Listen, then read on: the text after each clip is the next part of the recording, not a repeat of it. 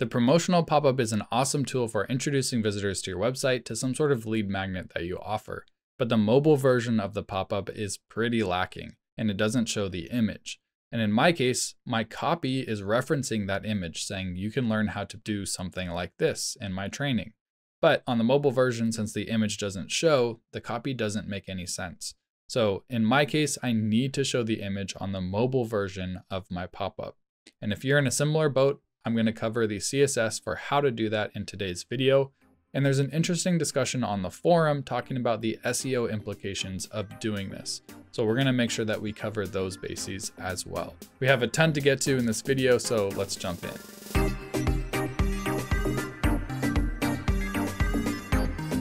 To enable the promotional pop-up on your site, go to website and then scroll down to website tools and then click promotional pop-up, and you'll just want to toggle it on. And the CSS that I'm covering in this video is going to cover the first layout. The CSS will be different if you're using a different layout, but obviously I can't go over all of them. So if you need help customizing another version of the pop-up, then you can absolutely hire me through my website and I'm happy to help. But in today's video, we're just going to go over this first layout. So once you get it styled and set up how you want it to, if we go down to mobile, we can again see there's no image on mobile. Now, the hard thing about writing CSS for the promotional pop-up is it disappears once we leave this panel. So what we have to do is I'm going to navigate to the custom CSS window by going to website and then website tools and then custom CSS. So now we're in the custom CSS panel. And I'm going to right click on the page and click inspect, and that'll bring up my Chrome inspect tools. And if we scroll down on this page, we want to go all the way down until we see the section of the page where we have like the footer. And if I keep scrolling down, there's all the code that I'm using on my site. And then there's this element called the UE pop-up container node. So if I toggle this open and toggle that open, this is like our actual pop-up contents. But you can see this second item here within this pop-up container node, it has a display of none. So what I'm going to do, just to be able to even write CSS for this, I'm going to copy this SQS pop-up overlay class with just hitting Control-C while highlighting that to copy it. So I'm going to paste this class into my custom CSS window, and now we're going to give it a display of block. And I needed an important tag because that display of none, that's an inline style. And you need an important tag in order to override an inline style. So it's also getting an opacity of 0. So I'm going to come in here and I'm going to write opacity 1. And I'm going to give that an important tag as well. So now we have our pop-up showing. So now we can actually write CSS for it. You know, obviously I wouldn't want to save this right now because then the pop-up would always show on every page, and that's not what we want.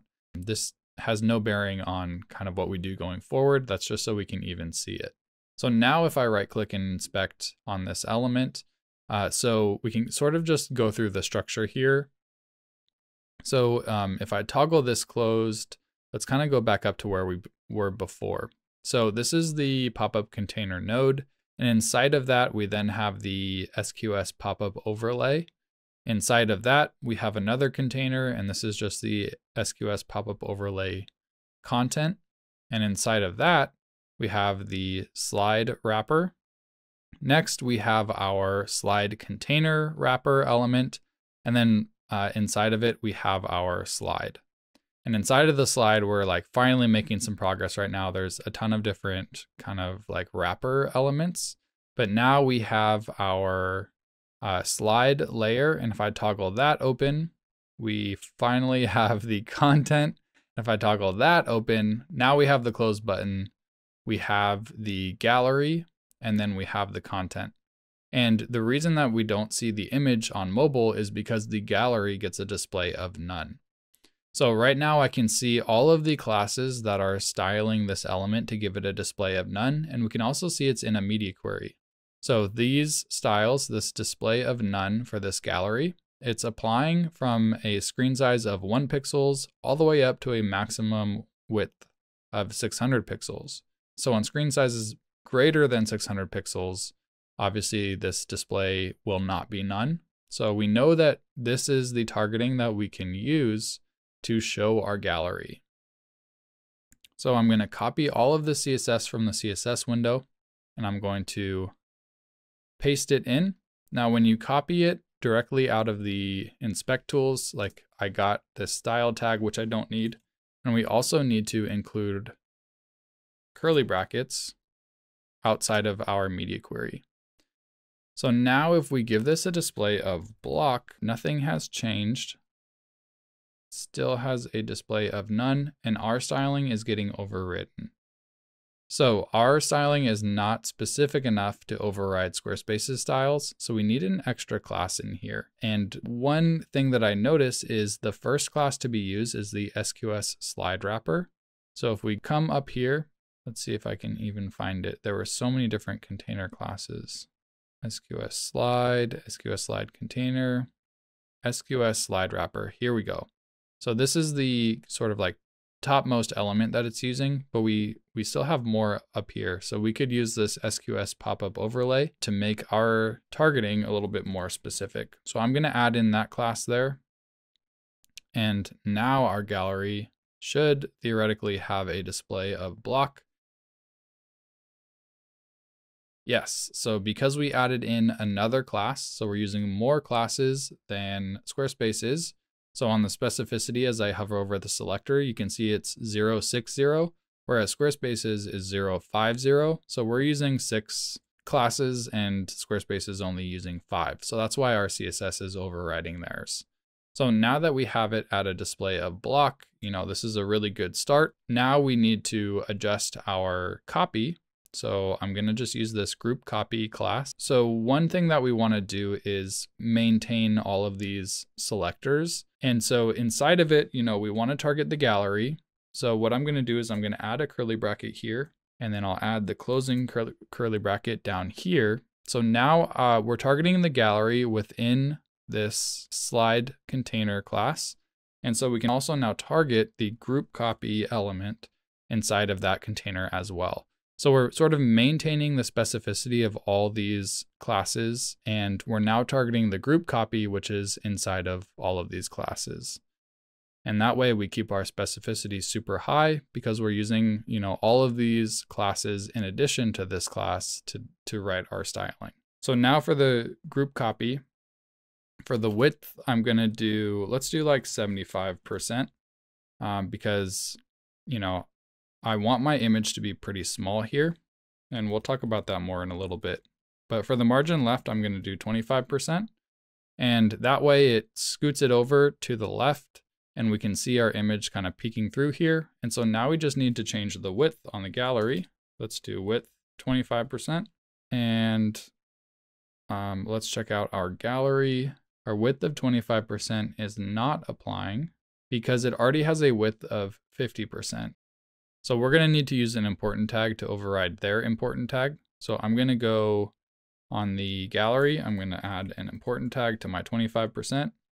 And there we go. So now it squishes down to 25%. So now we're pretty much done, really. Our image is showing on the mobile view. If we go to the desktop view, because we have a media query that's only targeting this CSS on mobile, it's not going to affect the desktop view. But now we get our image on mobile, which is great.